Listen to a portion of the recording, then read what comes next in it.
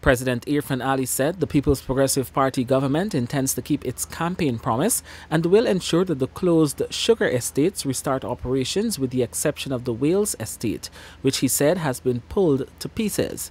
He said the government will not be able to reopen the Wales estate because the assets were sold out.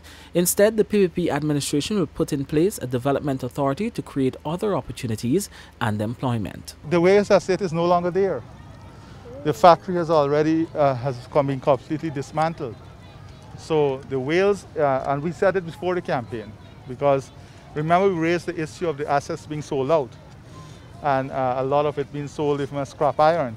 So the situation in Wales has changed since then, and but what we have committed to is a set of an investment regime that will see a development of a Wales Development Authority, and a different approach in the creation of jobs and ensuring that those people are put back to work and have opportunity there too.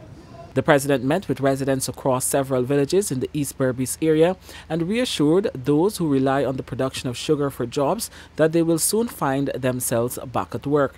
The president said the government is in talks with management at the other sugar estates to assess the state of assets there and the level of reinvestment to be done.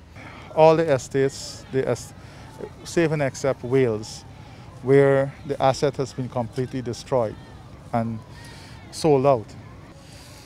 In relation to the other estates, we have already commenced work, talking to the management, having a thorough understanding of the state of the asset, so we will know what level of investment in relation to the asset is required.